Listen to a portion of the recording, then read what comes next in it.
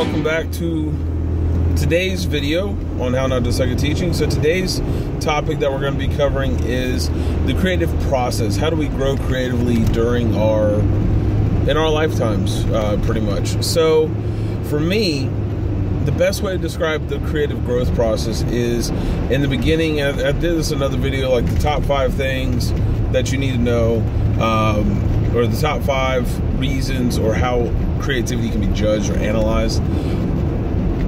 So for me, the growth of creativity starts at a young age where you're in an experimentation stage where you just want to experiment and play with different stuff, different materials, different processes, different applications, and it's really just to see what happens. And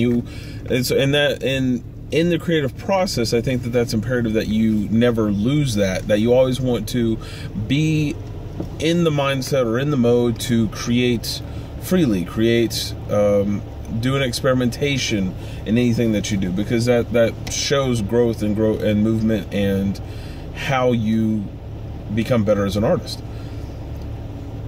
Now, after you get past the experimentation phase, then you start to basically copycat, how to copy an image, how to copy something that you've already seen. You don't have any personal thought or voice until that process is completed for you. Now, that doesn't mean that at this age, every child should be structured this way creatively. No, because as I said, I'm experimentation. I like to experiment and try different methods, try different things all the time.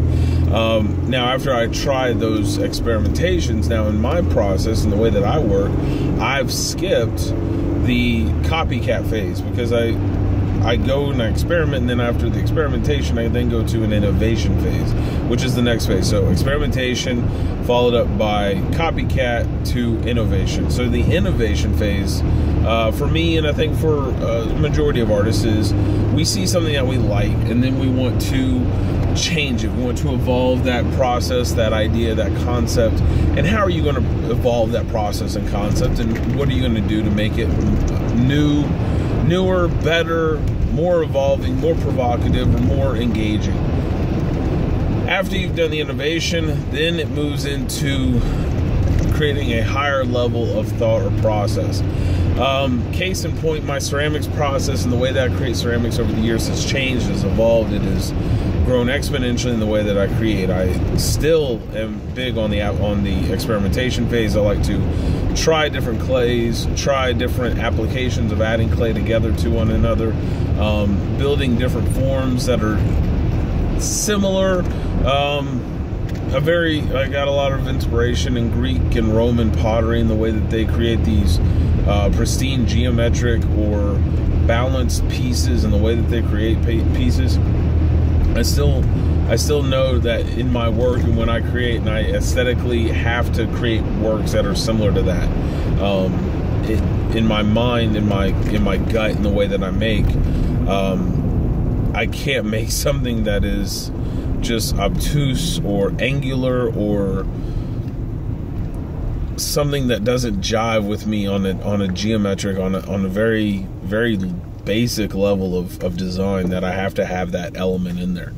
But with that said, that as you are taking those evolutionary steps and you're trying to breed a new process or new creativity out of these,